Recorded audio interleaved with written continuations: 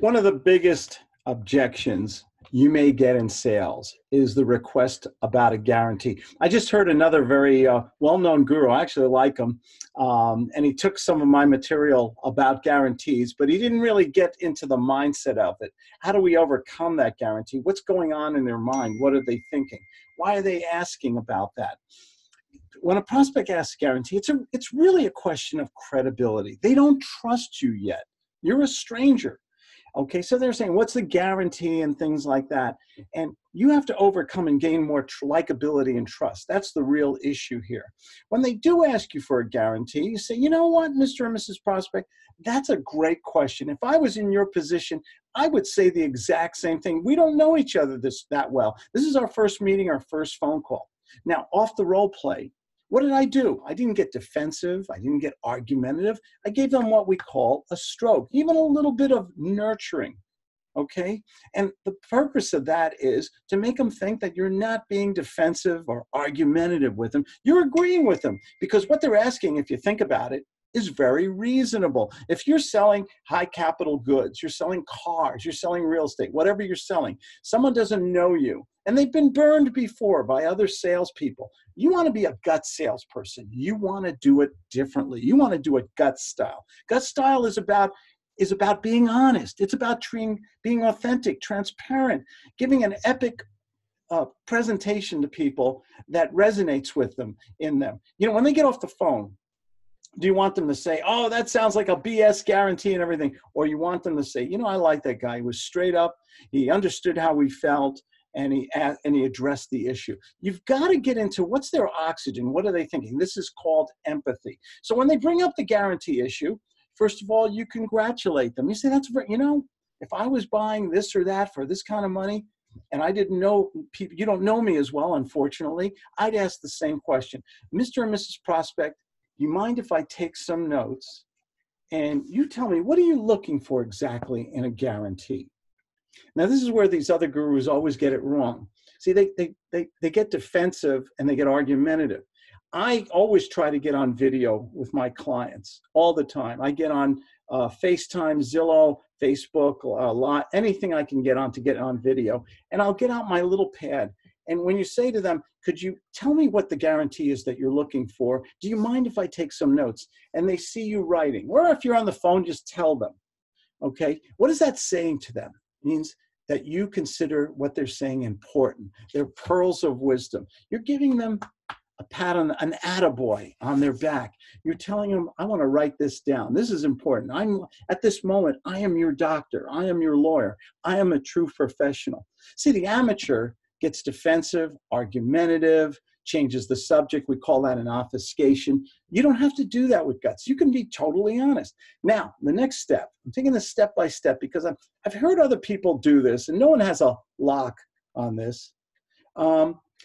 Nobody really does this the right way. You have to understand the psychological makeup of these people, not just cute little phrases.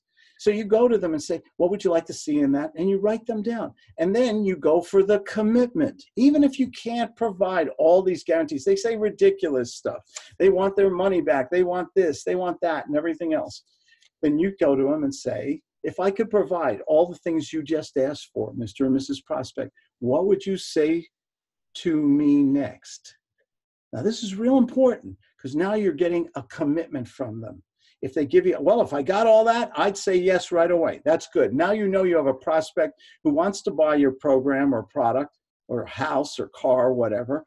Or in some cases, they will start to change the subject. There's that obfuscation word. They'll backpedal a little.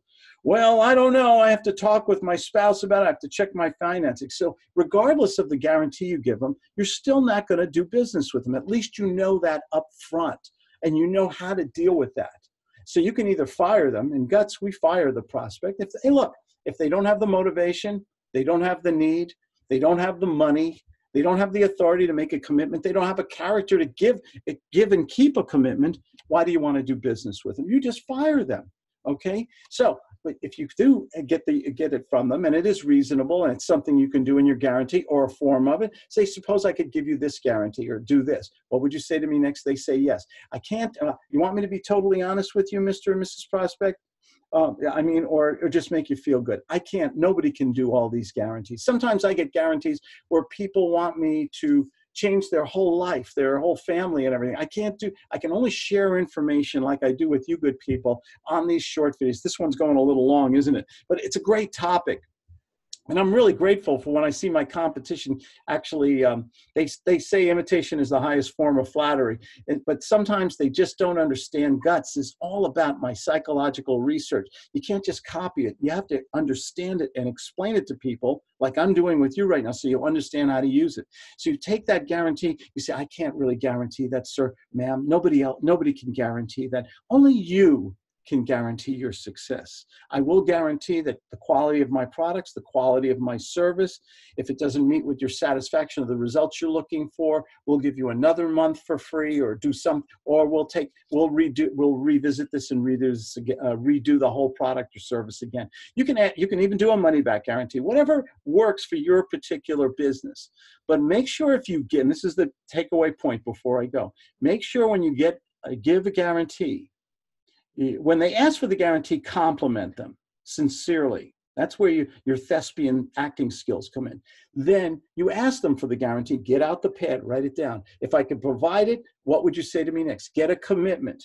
Make sure that this is what they really want and they're ready to make a decision. Now, guts is all about going to the bank in one phone call, sometimes two, but never three.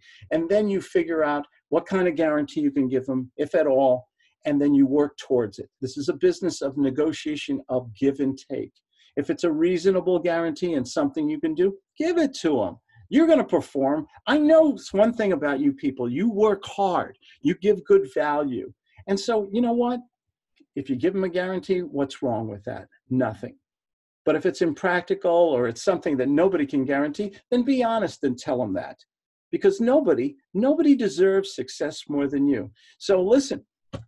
Use this strategy, give people great value, great service, ask them questions, acknowledge them, recognize them, stroke and nurture them.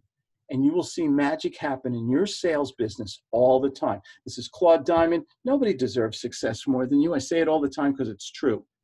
And I do answer my own phone, 970-281-5151. I mentor people one-on-one. Go to my webpage if you want to schedule a free training session or you need a free copy of one of my books, How to Sell with Guts or something like that. I'd be glad to help you. Take care. Thanks for joining me.